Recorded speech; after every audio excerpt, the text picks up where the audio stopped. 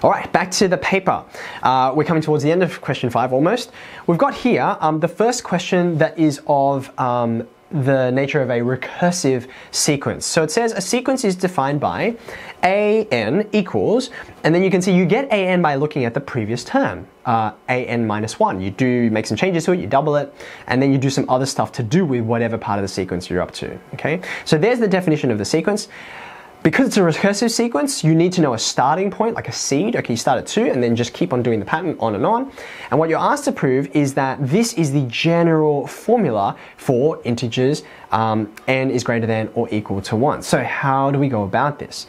Again, even though it is not stated explicitly, I hope you remember, this is a perfect tool for mathematical induction. How could you know that without having just like memorized it?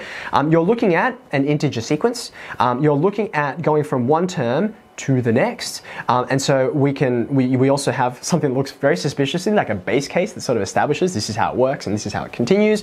So even though the words proved by mathematical induction do not appear anywhere in this question, there were enough clues within the question to nudge you in that direction. So let's have a look at the solution now.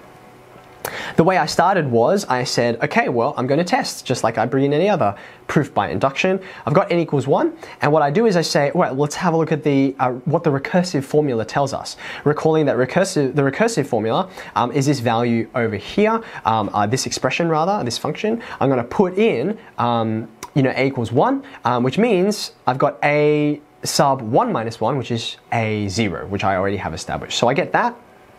That's what I do from the recursive formula, and then I check the thing that I'm trying to prove. I check it for the base case. Now, you can see this is the result I'm trying to prove. So what I do is I say, and I label it by the way, from this particular formula, let's see what happens if I put in 1 now. N equals 1, what do I get? I get 2 plus 3 plus 1, which is 6. The same thing that the recursive formula told me. So that's a really promising sign. I've got my base case, it works. The assumption hardly takes any time at all, but then I get into the proof step. Now, it doesn't take that many lines of working, certainly far less than the previous proof by induction that we saw. And that's because, as I pointed out at the beginning of this question, recursive formulas are kind of built for proof by induction because induction is itself a recursive process. It sort of establishes something and then looks back at that and then uses that to establish a new thing and then looks back at that. So because mathematical induction is recursive by nature, recursive formulas are just mincemeat for this particular method. So here is me, whoopsie daisy, here is me writing out the k plus 1 case. And then what I do is I use the recursive formula to see what happens. If I say a sub k plus 1, and then I sort of evaluate there using the formula as presented.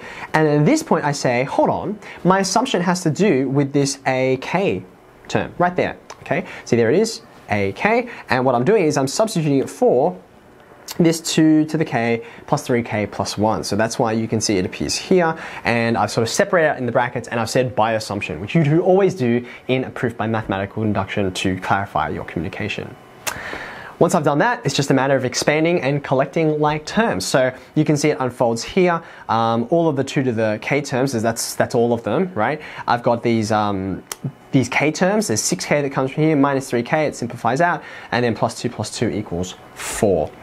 And that's it. So really all of the challenges were on the interpretation. The actual proof by mathematical induction itself is very, very straightforward, but knowing how to read a recursive formula, keep doing that by accident, read a recursive formula, and then to use that to incorporate that into your proof by mathematical induction, that was the only part of that that was tricky. All right, final question in number 5.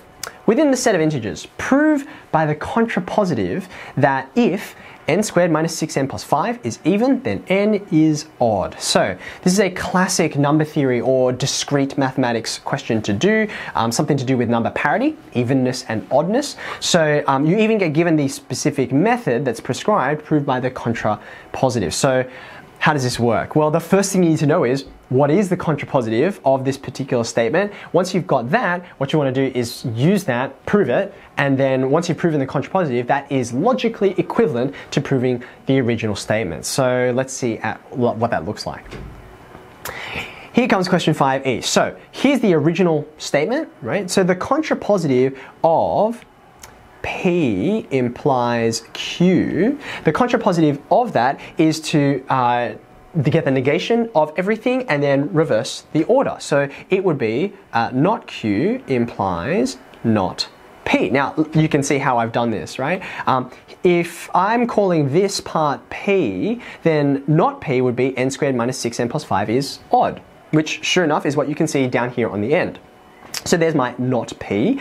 And then what is not Q? Well, if Q is n is odd, then not Q is n is even. So you can see what I've done there is I've taken this one, I've negated it and put it first, and then exactly the same way, there's this one, I've negated it and then I put it last. So happy times, this is the contrapositive, and now I can work with it. So if n is even, what does that mean? Well, I state n equals 2p. That's a nice generic way to talk about any even kind of numbers. Don't forget to specify that p itself has to be an integer, otherwise you could have 2 times a half, and that's not an even number.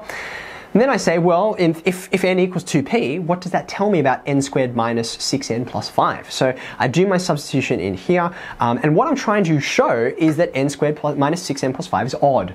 Well, an odd number is of the form, you know, an even number plus 1 or an even number minus 1. So if I can get it into that arrangement, I'm good to go. So I do my substitution, I expand out, and I notice, oh, I've got all these even terms here. If I factorize out the 2, it becomes very obvious. So I've done that, and then it's plus 1, right? But then what I notice is, this guy here, it must be also itself an even number. Sorry, rather not an even number, but a whole number, right? If p is a whole number, then squaring it, doubling it, subtracting, etc., you still end up with an integer. So therefore you can see in this line, I have firmly established n squared minus 6n plus 5, it's double an integer, plus 1. This is the particular integer that's being doubled, so therefore it must be odd if I started with the assumption that n was even. So I've proved the contrapositive. That means that the original result, which is logically equivalent, is done. So that was the trickiest part of this question, I think. The algebra wasn't complicated, but you needed to know what the contrapositive was and what its logical relation to the original statement also was.